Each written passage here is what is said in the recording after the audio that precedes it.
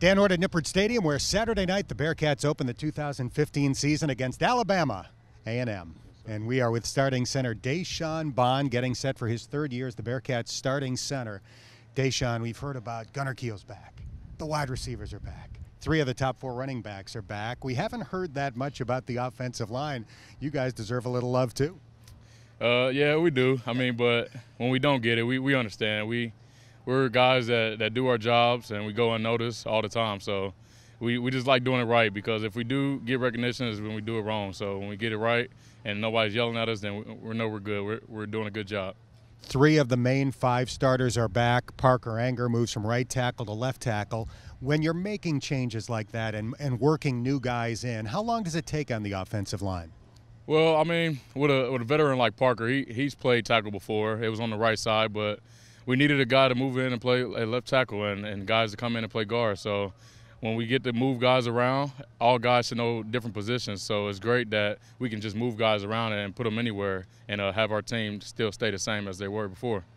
Before the start of this season, Coach Tuberville said one of our #1 priorities is running the ball more and running it better. Has that been emphasized during training camp and the practices leading up to this first game?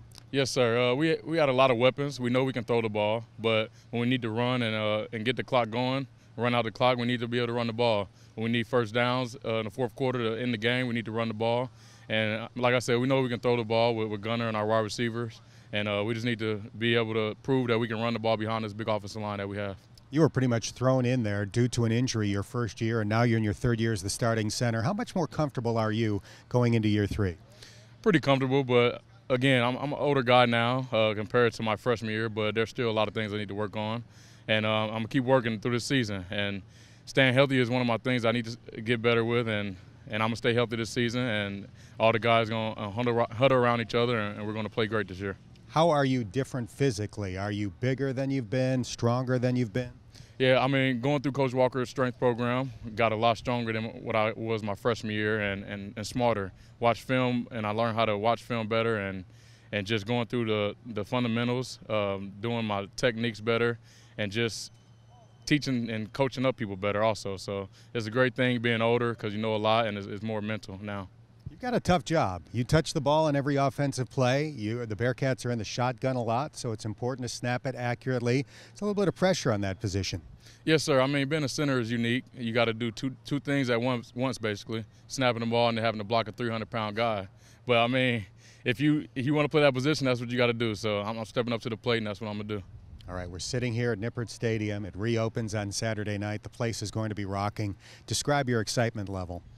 Very excited. My first 13 games when I played my freshman year, I played here in the NIP, and it was exciting. Going to Paul Brown was a good adventure, but coming back to the NIP is the most exciting thing we can do.